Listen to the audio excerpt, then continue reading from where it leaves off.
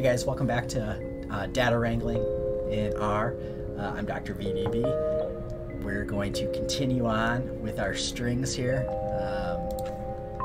We last ended with the flexible searches, and so now we're going to detect matches in strings.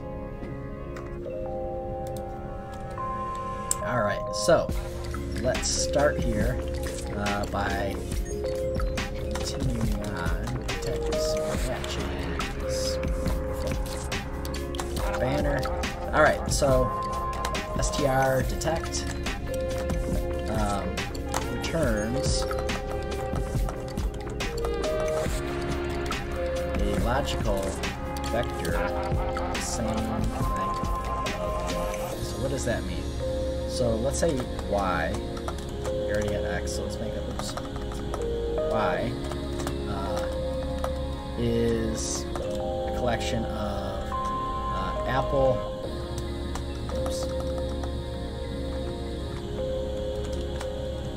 banana, and pear. And we run it. So now if we print y, we get apple, banana, pear. So let's use strdetect and detect matches in the letter E.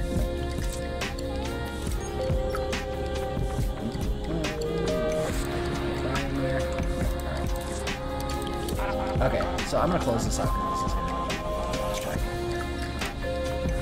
Okay, so what it does is it looks at all of our strings and it determines if there are the letter Y in it. So, or sorry, the letter E in it.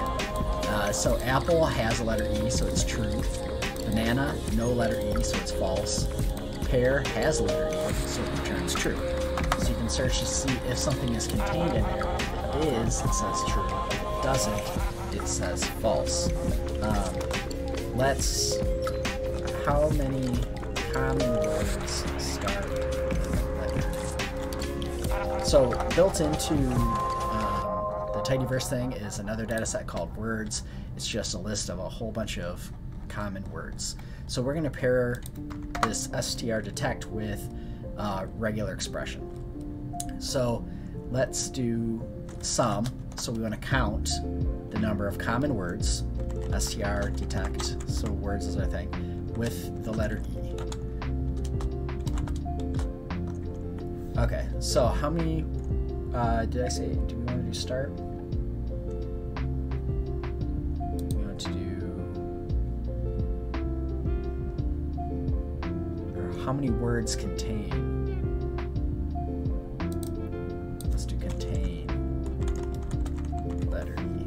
Okay, so if we run this, then we have 536 of the words contain the letter E. Now, let's get more complex. How many words end in a vowel? So let's do the mean. Or no. Let's see. What proportion?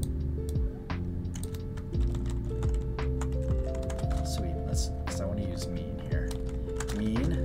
So the average strdetect of words end, which remember we have to end with the $. So we're going to do list all the vowels, A, E, I, O, I, O, U. The order of that doesn't really matter. So let's put them in order they are in the alphabet. And then we're going to say $, because we want to know only the words that end in the letter, or the average number of words that end with the letter E. So 27%, right?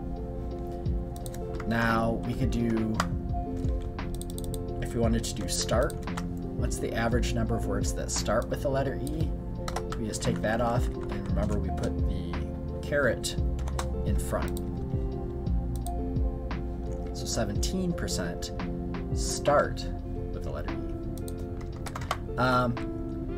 Let's do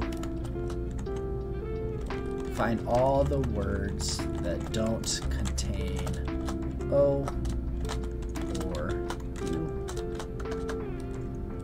So no O. That's what we're going to call this data set. And we're going to do the opposite. So remember, the opposite is exclamation point of strdetect. And our words data frame, and we're going to say O or U. So give me everything. So it's going to say find every word that has O or U, and then this says give me the opposite of that. So I'm going to run that, and if I print no O, we get a true false vector here. So it goes one by one. It says, does this word have an O, not contain an O or a U? True, true, false, false, right?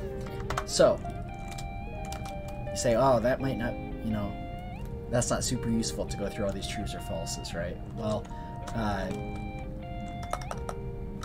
now let's extract those words, right? So we want to take them out instead of just getting the logical report back of true or false.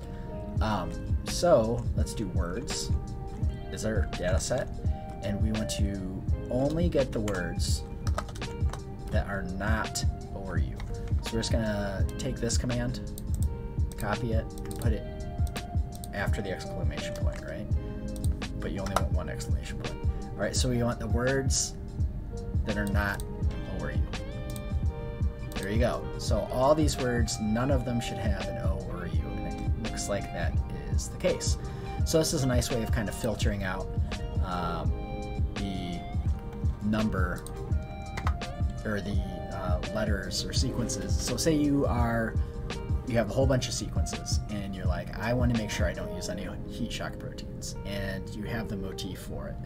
So you can say, get rid of all the sequences that don't have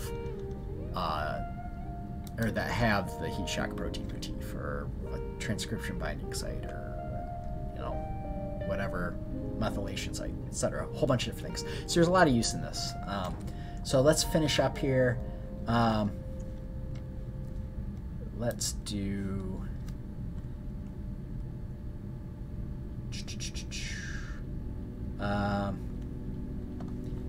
oops, up here. You can also use strcount to say how many matches there are in a string. So let's run x again, right? So we have our three tiny codes, strcount x, and let's see how many times C occurs. So there's 0 C's in the first, there's 6 C's in the second, 0 C's in the third. Easy breezy. So if you're looking at GC content, so let's do G and C. So GC's content is something important in terms of your melting temperature. So this gives me a G or C. So if it's a double-stranded, a G pairs with a C, so this is okay for us for the GC content aspect. But GCs have 3 hydrogen bonds between them, as opposed to A's and T's only have 2, right? So if you're melting DNA for like annealing primers and things like that, GC content is really important because you need higher melting temperatures to break 3 chemical bonds instead of 2. So this is a really good example of how this is applicable, right? So when usually if you go online to a site that allows you to make primers, it kind of calculates the melting temperature based on the DC of the GC, excuse me, of the primers that you're designing. But you could do it manually too if you wanted to. Okay, back on track here.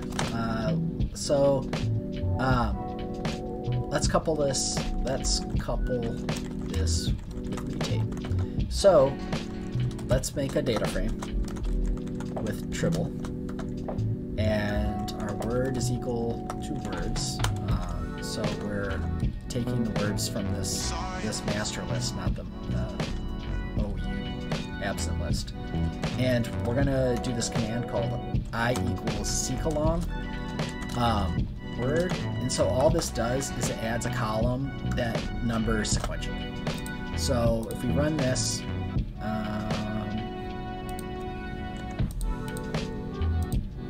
oh, I need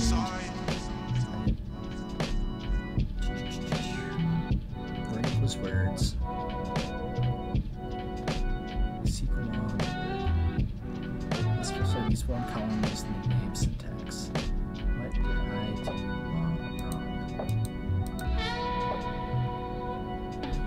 Where's my df? Word equals words.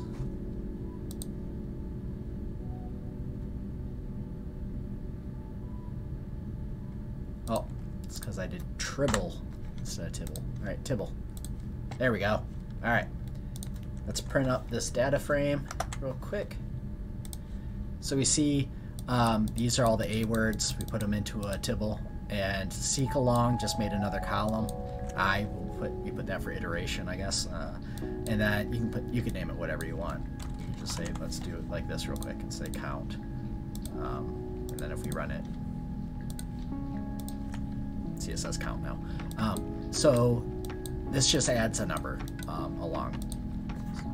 And so let's mutate it now.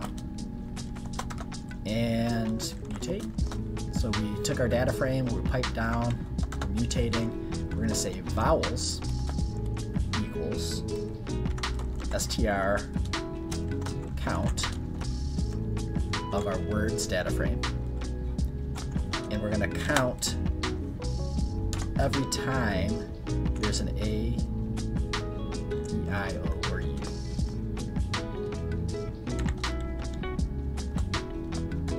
Then we're going to say consonants equals str count. We're going to say words, this is the data frame they're going to look through. We're going to say whenever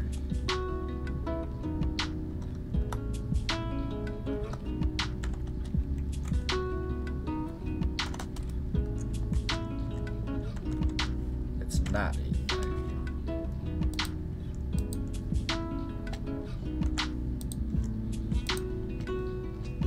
okay, so this two consonants, able two consonants, except four consonants, perfect. Vowels, A, the letter A, the word A has a vowel. About has three, etc. Perfect, exactly what we wanted. All right, so I've probably beaten you down with all this data wrangling. That's the end of it. I mean, there's a lot more. You can really get into the weeds. And so I want to provide you with the bare tools to be able to go through data and put it in a format that you will actually be able to use. And so in our videos going forward, we'll probably get a little bit, you'll get exposed to these again. We'll be moving things around, putting things into tibbles, or searching for motifs and things like that. And so they'll come up again. When I go through this code, you're writing your own guide, right? So you're gonna have all this stuff. But the biggest thing is I want you exposed to it, because I don't expect you to memorize all this stuff. I don't have all this stuff memorized.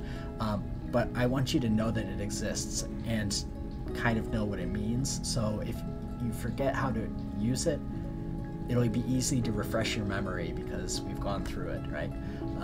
And so I promise you,